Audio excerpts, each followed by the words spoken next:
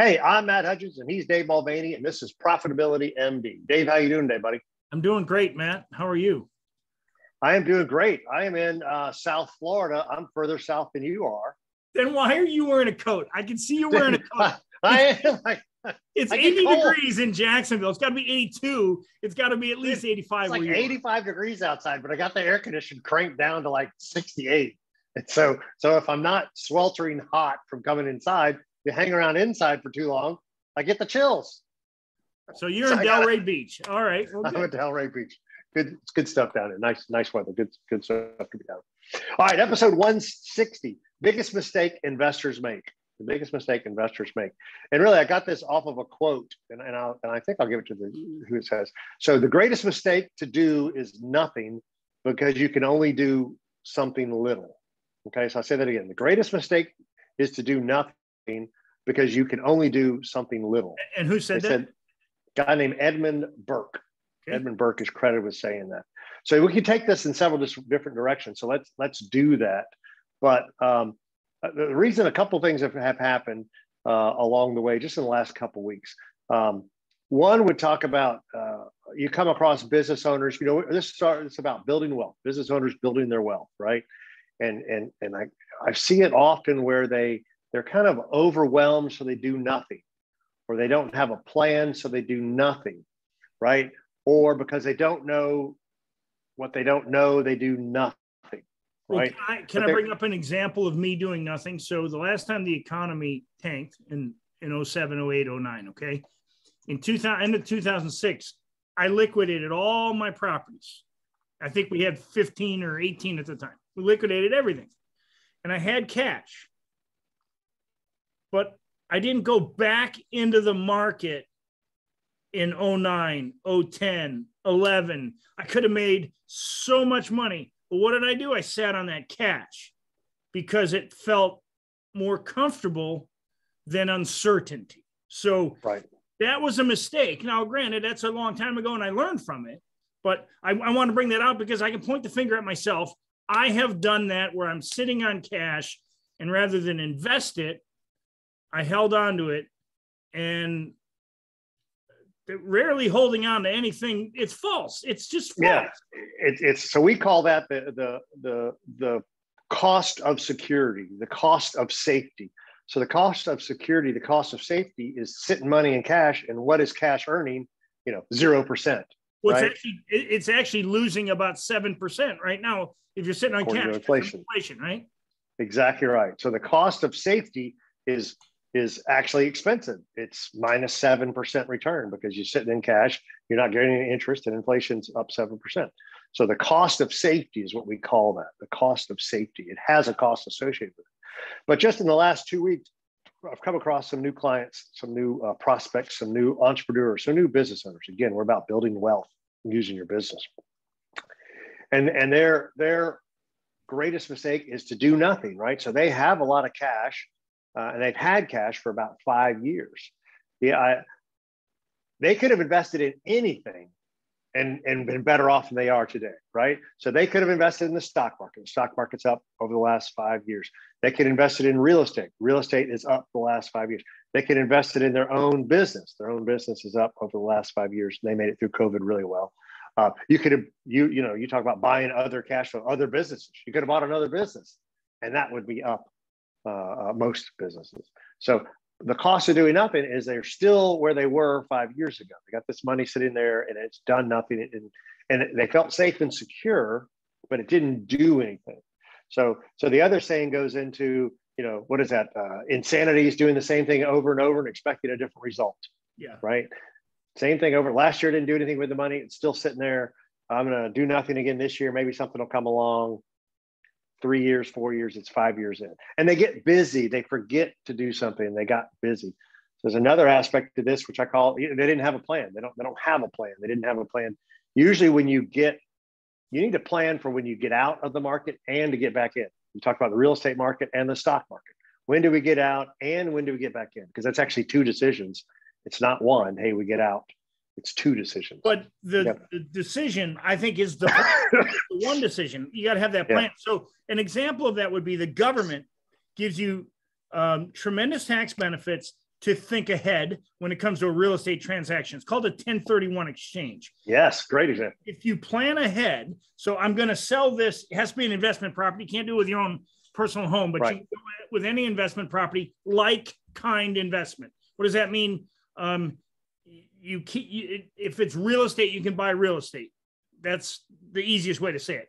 But you can liquidate a piece of real estate, but then you have 45 days to put another piece of property under contract, and then you have 6 months to close. If you do it in that period of time, you defer the taxes. So now you've moved your capital gain from one. So the government is telling you, the IRS is telling you, if you have a plan, we'll incentivize you so you don't have to pay tax on that transaction. So if you need the money, well, then it's a different plan.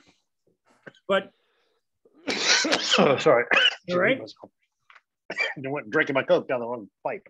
Hold on. So it always pays to plan ahead 100% of the time. And so the mistake that investors make, including myself, is I think not knowing, being very active in one place. Like right now, I feel very experienced in the county I'm in, which is Clay County, Florida. I can tell you the average price per square foot for the past 12 months. So why does that matter? Because I know what the property values are worth. So here's a plan. For instance, I have a house that I'm in, and it is appreciated to the point where I don't believe it can continue. It feels just like 2006. So I'm going to sell that house. And I've had a couple of people say, yeah, but you got to buy the house on the other end. And I said, look, I'm looking for a needle in a haystack, and I'll find it. By the way, I just visited my needle in a haystack today. Not a great house, but I can get it at a right price. And that was because it's not on the market yet. So you can find these needles in a haystack. However, if I sell at the top of the market and they bump the rates, then I know the prices are going to come down. And I'm going to have cash and be able to go into the market again. So my plan is, I want the cash so I can go invest in other assets. If it means business assets versus real estate, and I have to rent for a period of time, where I live is not that important. What is important is understanding that the market goes through these ebbs and flows. And if you don't have a plan, you're gonna go up and down like you're in the boat, but you're not steering it. Right. Exactly. Well, it's funny you mentioned that. So planning ahead, right? So I have a client who's got two rental houses.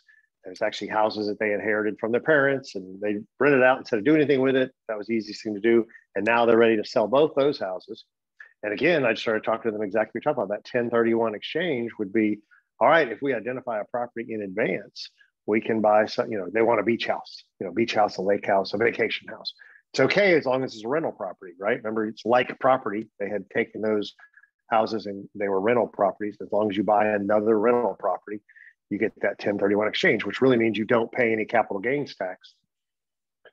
So if you go move that to your beach house or to your lake house, you'll be able to buy this, and it'll be a rental property. Got to keep it a rental property.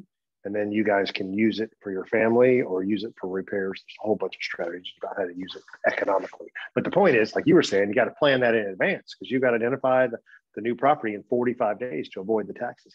If you get lazy, if you don't do anything about it, and like how often they sell rental property houses? Not very often, right? They may not know or be aware of these type rules, but it's all right. So here's the plan. We've got to identify a property, because you're going to list that thing next week, March 1st. Real estate's still pretty hot. Could sell in 2 weeks.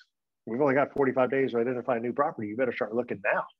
The other thing they could do is they could, with a 1031 exchange, they could invest into someone else's into an apartment complex, in a fund with someone else, in an LLC that someone else owns. Yeah. That's a like transaction, but they could become a passive investor in that, and potentially even receive income from that. So again, this is planning and seeking the advice of others who are. I'm always seeking the advice of other people in the market. Like when we got on this call, I'm like, what's going on in the stock market? Because I know what's going on. And right. Because I don't follow it nearly as close. Oh, I hear things. I heard. I hear the market's kind of going up and down, but there's a lot going on in the world, and it always goes up and down. So, you mentioned somebody had 5 years ago. They're sitting on cash for 5 years. Even if they had took that money and went into crypto 5 years ago, you know how much money they made? I know. Crypto's way down now. They still would have made probably 10 times their investment. Almost every real asset and financial asset is appreciated in that 5 years. So the other part of this goes into, all right, so the greatest mistake is to do nothing because you can only do a little thing, right? So a lot of times it's like, why bother? How am I going to make a difference, or why would that one thing make a difference? So I've got a group that I'm starting over here of dentists. I think I mentioned that before. And so you go back to business owners and building your wealth. You and I've talked about this before, and I think a previous spot. If you just change 1% a week, 1% a month, right?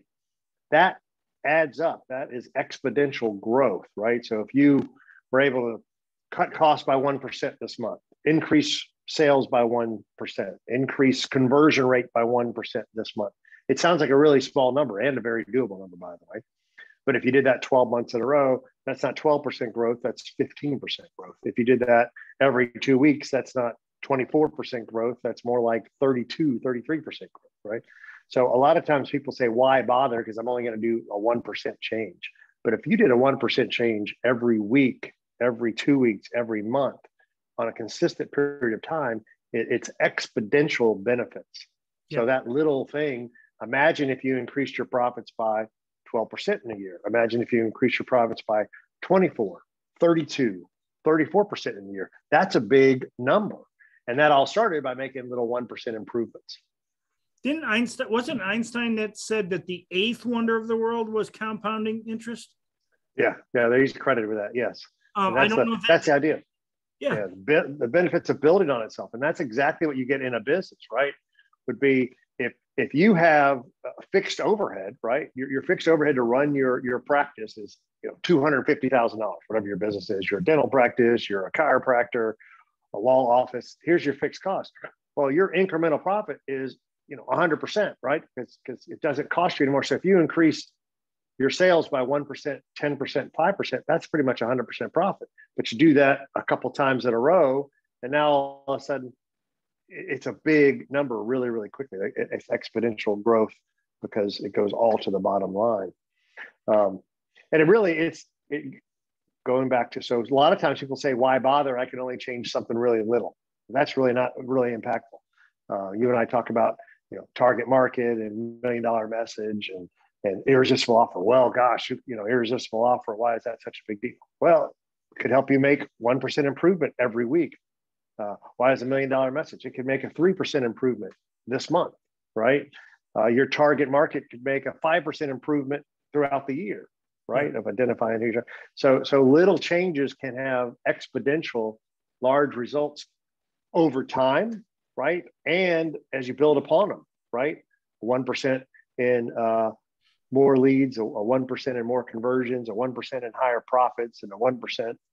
Those build upon themselves, right? So a lot of times people don't do anything because they say, why bother? It's only going to be a small percentage increase. There's something about, hey, if you made a 1% improvement on yourself every day, what is that? 365% increase, but it's exponentially, larger than that. And I think that's partially because, we said this episode is the biggest mistake investors make. I think the biggest mistake that business owners make is they don't think of themselves as an investor. And so if you're in business, you're an investor. You're investing in your business. If you're not in business and you have a job, you're an investor because you're letting someone else invest your money. But no matter what, everybody's an investor. And so if you can avoid the mistakes of the cost of safety, it's the old adage, if you're not going to make any returns if you're, look, you're not going to hit any base hits if you don't get in the batter box. It's the same thing. If your money is sitting in an account, I'm so surprised by the number. I believe it's $26 trillion is in cash. basically cash or Yes. CDs, under 1%. Yes. There's $26 trillion sitting in accounts in the United States that's not making any money. It's actually, if it's making less than 1%, it's losing at least 6% a year right now with inflation. That amazes me. That tells me that people, number one, are afraid of losing money. They're so afraid to lose money that they're willing to lose money. Well, that's right. So our fear of loss, I was actually just reading that. It's called behavioral finance, but it's in other things too. But it's, if you walking down the street and a $10 bill falls out of your pocket, you're going to be pretty upset about that, right? If you're walking down the street and you find a $10 bill, you're going to be excited about finding the $10 bill. It turns out they can measure that. You are twice as upset about losing the $10 as you are about finding the $10. It's called loss aversion. We hate losing so much. It's twice as painful than it is exciting to win $10, right? $20, whatever the dollar amount. So you're exactly right. You talk about there's $26 trillion. That is the right number. And they're sitting in money markets and cash and CDs. And it's the loss aversion. The fear of losing is so strong for them that they do nothing, right? But by doing nothing, like you just said, they're actually losing money because inflation is eating away at that purchasing power. Inflation was 7% in December and January. So they can only buy 93 cents on the dollar for what they could have bought 2 months ago. So you're exactly right. But it's called loss aversion. It's behavioral finance. We hate losing twice as much as we love winning. I was on that subject. I was reading a blog post a while back about this guy whose grandfather was kind of a hermit, but he didn't trust the U.S. currency when it went off of the gold standard. Okay. He started, when was that? Around World War II? 72. Yeah. Yeah. Whenever I thought Nixon took it off in the 70s. So when it moved off of there, so his grandfather bought gold and silver, but nobody knew he had it. He thought that would have been safer. So rather than leaving cash sitting in a bank account, he bought gold and silver, and he literally just stashed it. And he was stashing it apparently for a lot of years. And this guy, after the grandfather died, they went through the house and there was millions of dollars in gold and silver. But undoubtedly, he said some of the certificates of when his grandfather bought, like he was buying gold at like $80 an ounce, and he would buy 1 ounce. And that was a lot of money, $80. Like when he was buying, it was a lot of money. Yeah. So I'll just take $80 and buy an ounce of gold. Think about ounce of gold today. It's what, $1,800. So So his grandfather was doing this over time because he didn't trust currency. And I find it a little bit funny. Here we are in 2022 today, 2/2/22, right? So here we are, and you see all these cryptocurrencies going like this. But yet the paper currencies are crap right now. How can cryptocurrencies be going down and paper currencies be going down at the same time? That tells you that somebody's manipulating the market. And so, well, the cryptocurrencies are not, they're pure speculation right now. So that's what that really tells you. That's like watching in a .com stock in the 90s. Sure. Right. That pets.com or some of these stocks that had no earnings got pumped up and they got dumped. That's what crypto is right now. It's a pump and dump scheme of, I'm going to talk it up and get it up, and then we're going to all panic. We're going to sell it. It's exactly like the pump and dump scheme. It's not a real currency yet because of that volatility. Because the US dollar, the British pound. Yes, I don't want to downplay the blockchain because it is real. It does. The blockchain technology is value. Yes, well, the currencies right now. I've been studying about it because I want to know about it. So they, like, for instance, tokenizing data. This is what really I didn't really understand it, but so you got all these cell phone companies, right? So we all think of cell towers like cell towers. We don't think of much about it. But what a lot of the blockchain is that you get 50,000 users of cell phone in an area, like in Atlanta. They're all driving on the roads in Atlanta. Those cell towers cannot route all that data. So what they actually use is people's the data ports that are these part of the blockchain. And the people who own those data ports don't do it. It's all automated, but they're routing data is all they're doing. And they're securely routing data, and the cell phone companies pay for that. That's where the actual underlying value of the cryptocurrency comes from. If you're the backbone behind that, you're the backbone. I'm not going to name any cryptocurrencies, but that's no. But well, the currencies themselves are not the backbone. This is just like the .com bubble, right? So you don't care if it was pets.com or google.com or yahoo.com. They all had to buy servers. They all had to buy data storage. They all had to buy Cisco routers. So the way I played that back in the 90s was you bought the backbone of the internet, because all the .com people needed that. That's what's going on here with blockchain. We don't care if it's Ether or if it's Bitcoin or whatever the currency are. What you want is, in my opinion, again, this is not an investment show, it's opinionated. The opinion is you want the backbone people that are going to benefit. So blockchain is like an open spreadsheet that you and I can see things. So you were talking real estate earlier. And so the best example is like title insurance. When you buy a house, you had a title insurance issue with one of yours. If that's all on this Excel spreadsheet, I can see that your title is clear. You can see that I got the money in the bank. And so we don't need the lawyer or the closing attorney, or in Texas, it's like a title somebody person, right? You and I can do it ourselves, because you can see that I got the money in the bank, and I can see that your title is clean because it's on the spreadsheet, right? And then we can do a transaction, and we didn't need the closing attorney, and we didn't need the title insurance. That's the technology, the blockchain, the ability to the transparency. Transparency. Yep. So yeah, transparency is what I'm trying to say. That's the benefit of the blockchain, is what industries are going to be upset, right? Real estate's one. You could have financial transactions. You did import-export stuff. That's same thing. You got to have a bank here in the US. They got to have a bank in China. You got to have a product over there. The product's they got to know that you have the money here. I did a transaction with a company in China this past week, and we did it through the blockchain. We did it through. That's awesome. Yes. We did it through crypto because it was faster than the banks. The second I clicked on my phone, they had it on there. They had the currency, and they converted it immediately into your yuan. Yep. And quick and easy. And there was the transaction fee. Normally a international wire is $35. And I think the whole transaction cost us probably in the area of $3.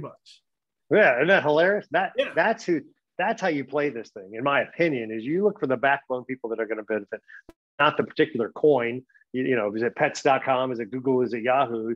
You want the people that are using the backbone. We got sidetracked, but I love. No, that's what we're talking about. Is these mistakes that investors make? Is number one, you and I are both talking about something that we don't know a ton about. I'm studying crypto, but why am I studying crypto? Why am I studying blockchain and tokenizing that? Because I want to know, because I know the world is going to move that.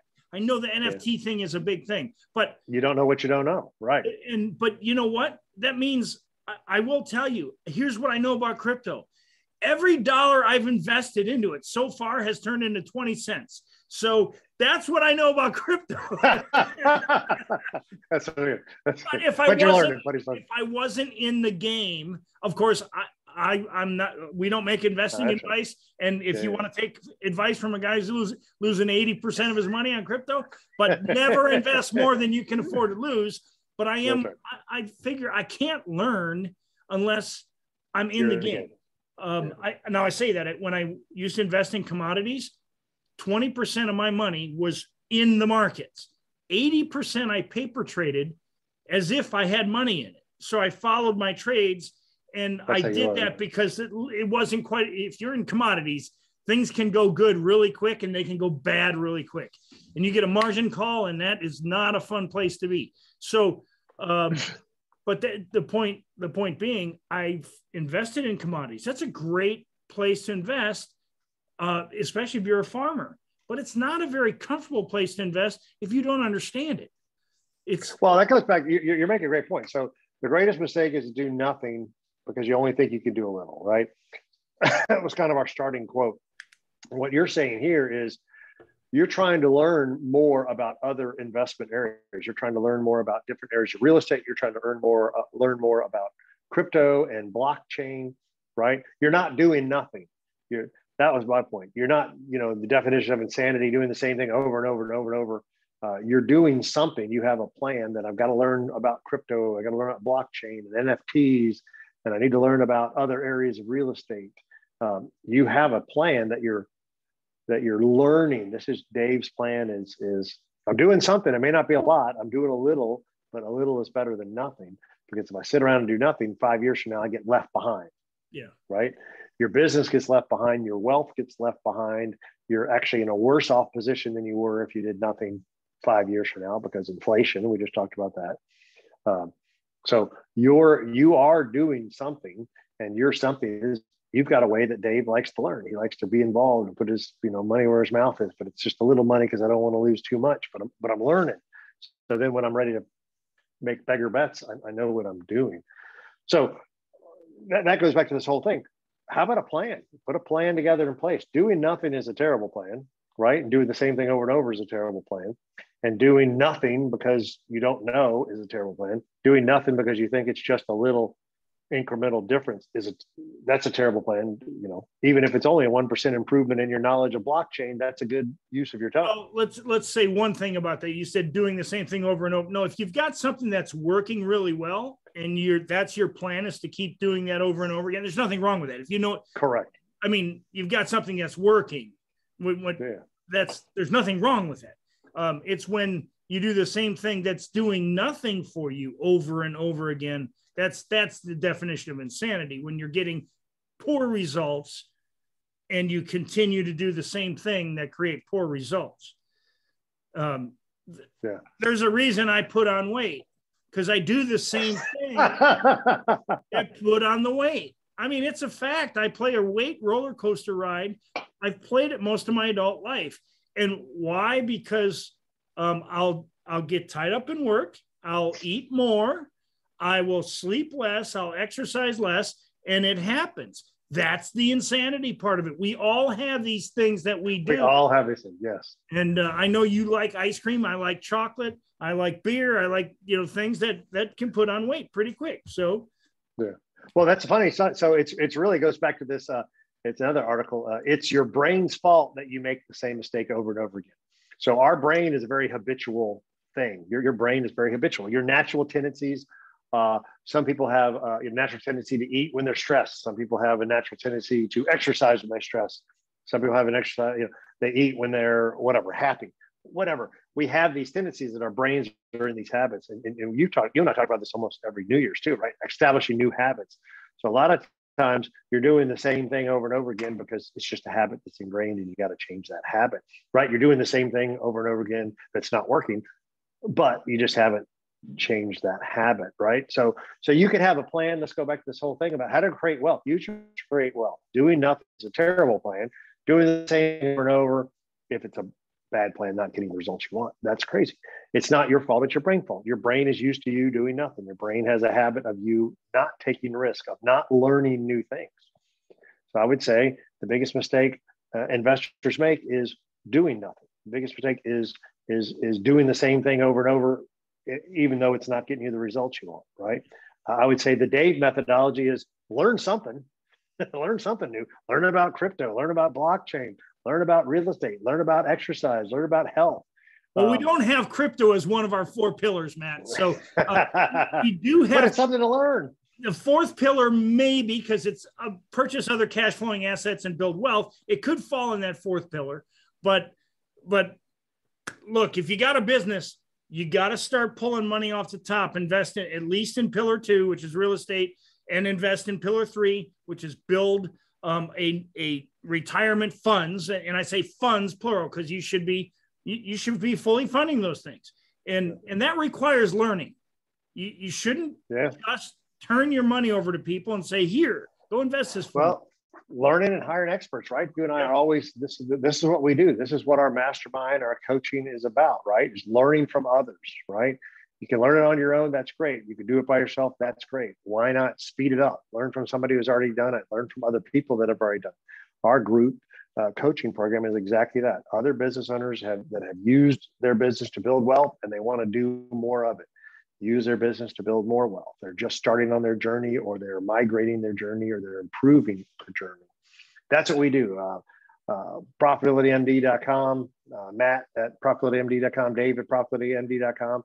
If you want to be a part of a group that is learning to use their business to build their wealth, that's what we do in our group program. Our irresistible offer still comes back to, we can find any business owner $50,000, $75,000, $100,000 out spending $1 more in advertising and marketing. That's our irresistible offer. That's our profitability, profit acceleration session.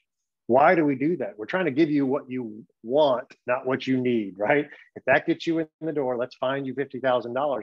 My bet is that's not going to solve all your problems. You're going to need the help of our group coaching program to learn how to use that money to generate wealth, to use the business to generate wealth, right? To build your wealth over time. So I love this. This is episode 160, biggest mistake investors make. And it's really about doing nothing or doing the same thing over and over and expecting a different result, right? ProfitabilityMD.com. We got our YouTube channel, ProfitabilityMD.com. We got our podcasts everywhere that they're available. And then Matt at ProfitabilityMD.com and Dave at ProfitabilityMD.com. This is good stuff. Use your business to generate wealth. Use your business to build wealth. All right, Matt, have fun and Delray. All right, take care. All right, man.